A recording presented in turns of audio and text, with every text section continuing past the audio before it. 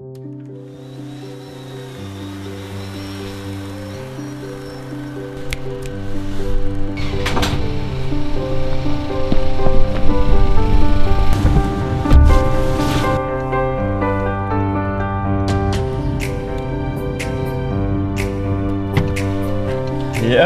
Oh, it's a little bit cold out there. How are you, bro?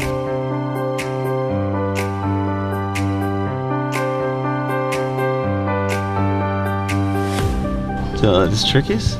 It's getting worse. Yeah, that's it.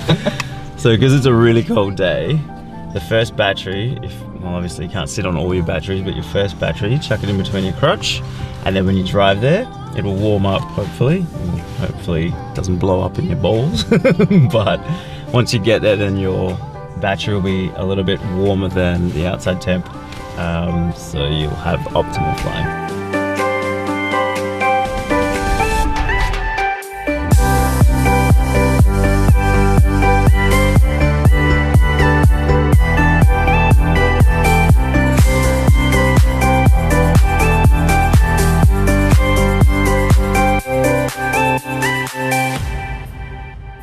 Alright, so we've just completed the shots that we need for the client. We've had 2 drones up today, which is really good and handy because the client wanted videos and photos. Sometimes it's a little bit challenging when you've only got a few batteries to get all the shots that you need with video, and then also go back and redo those flight paths again for the photos that you need. So having 2 drones up helps. Plan. Make sure you get the shots that you want in your head first before you go out. You don't want to be mucking around getting to different points in the air and then you end up, just draining out your battery and your SD card and so on. These particular shots, the sunrise shots especially, you've only got a really small window of time. Plan the shots that you want. First you do your establishing shots, then you can start doing your orbits. Use the point of interest, intelligent flight mode feature thingy. The other shots I did some bomb shots, so top down shots just to create a bit more excitement. Angle the camera straight down and then do some lifts, do some twist lifts. After you do the point of interest, get some pole shots, so coming a little bit lower. Some jib and crane shots. If you don't know what those are, I've got a video about cinematic shots. Check that out, I'll put it in the link below. After I complete the movement on video, so if I'm, let's say, tracking from one end to the next, during that sequence, try not to get distracted and to move the aircraft into a different position. Finish that sequence first. Once you stop recording, go back again and then redo that other idea that you had during mid-flight. Because the worst thing you can do is keep going with a beautiful movement or a beautiful sequence and then all of a sudden pan up or move your camera left or right and you've pretty much got unusable footage for that part. Alright, so with this sunrise shot, one thing to keep in mind is you have to constantly change your camera settings. As the sun rises, your exposure is going to get brighter and brighter and brighter. Obviously, if you keep the same settings at 7:30 when the sun's up, it's not going to be great at the end or at 8 o'clock or 9 o'clock because it's going to be really, really bright.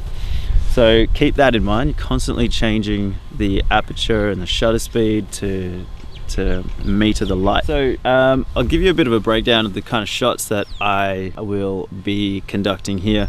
It's a little bit of a difficult property to shoot because there's nothing really sexy around it. It's just in the middle of flat land and there's, well, I mean, the property's quite nice. There's a pool and a beautiful playground at the back, but in terms of surrounding elements that you can use, there's not really that much happening. So if you can see, I mean, there's some trees just behind me here which you could use to kind of peer over, kind of like a reveal shot.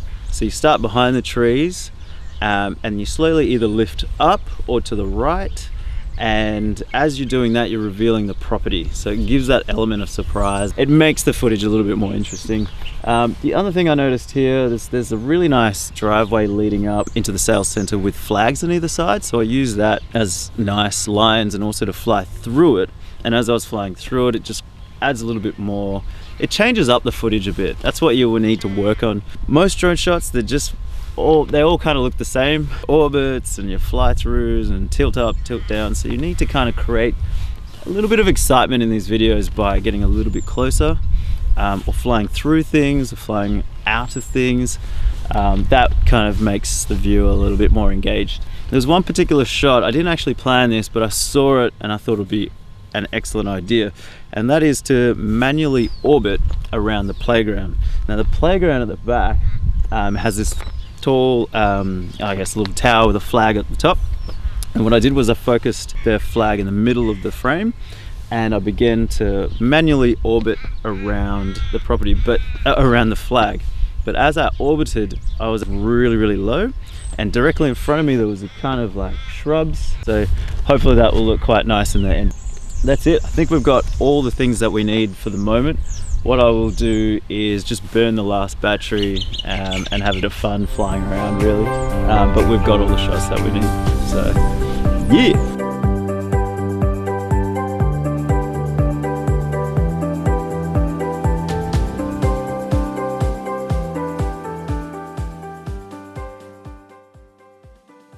Yeah, that's pretty much it.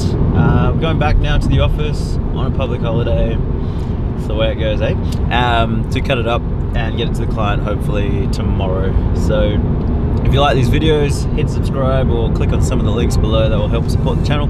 Otherwise, I'll see you in the next one. Peace.